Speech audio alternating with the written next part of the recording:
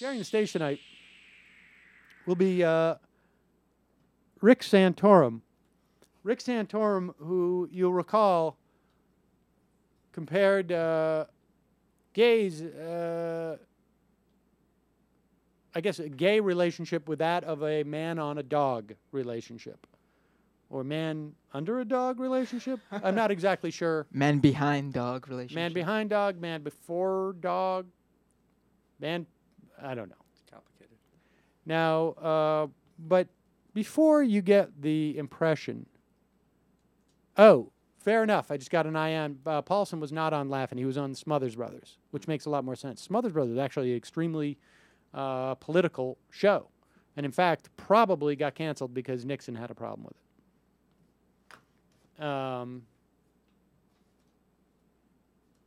So Rick Santorum, realizing that the days when Republicans could win simply on an anti-gay platform, nationally speaking, of course, an anti-gay platform is probably a great way to win the Republican primary. But not so much the general election. Rick Santorum repositioning himself, as it were. Let's hear him talking to Don Lemon. I guess Don Lemon recently came out too. Oh, I didn't know that. I think so. Right? Didn't? Yeah. I mean, I'm not outing Lemon, anybody. No, he came out. I don't even know who Don Lemon is, other than the first time I ever became aware of him was when people were tweeting that he had came out. Yeah, he came out recently. So it wasn't so much a shock for me because I had no idea who he was. And so Don Lemon's asking Rick Santorum some questions. Remember, this is a man who has equated a gay relationship with bestiality. So the thing to think about when you hear this clip is not that Rick Santorum is trying to do trying to switch positions, as it were, or that he's flipping to some other perspective. The thing to think about is, who are the people he's talking about, and what do they think of themselves? Okay, play this clip. Do you have any gay friends? Yeah, in fact, I've had gay people work for me. Yeah. And friends? Yes. You know, people say I have black friends. I mean, yes. In fact, I was with a gay friend of mine just 2 days ago. I mean, so yeah, I do. Hold on, stop it for 1 second. The best is that Santorum almost caught himself here by saying, like, I have black friends too, but then he realized, like, wait a second, I better not go there because I'm not sure. I got to double check and see who's working for me. I like how he said he was with a gay friend just a few days ago.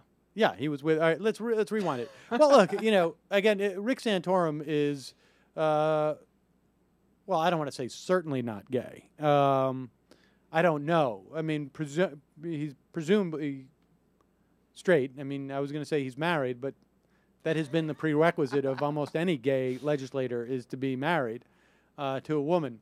But that's not so much the issue. And in fact, I do recall that Rick Santorum, I think, had a gay chief of staff. But just think about that guy that Rick Santorum was with 2 days ago, his gay friend.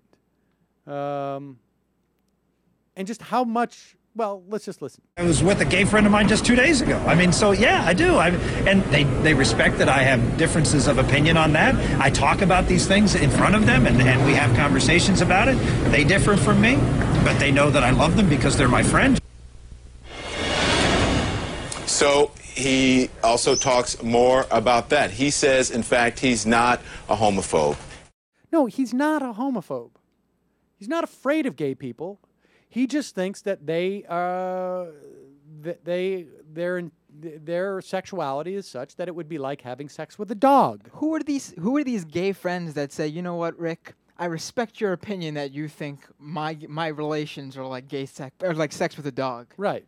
I respect the fact that you think I'm a second-class citizen and that I fuck animals. Like what I do is like bestiality, is like some type of rape of animals, I guess. Unless you could find a willing, I guess, animal. But I mean, can an animal really give consent? I mean, what is going on in that person's mind, other than like let's say one of two things. I hate myself so dramatically that I am willing to subject myself and be friends with someone who thinks that I am fundamentally screwed in the head and am engaging in something that is reprehensible. Or I need to make some money. And I'm giving this guy cover. I just don't understand the mentality. I mean, it's like a Sonder commando. It'd be even worse because, you know, at least in the context of the Holocaust, Jews who would be complicit with those that thought they were like dogs, at least had, and at the very least, and for many it was probably true, like their own survival at stake.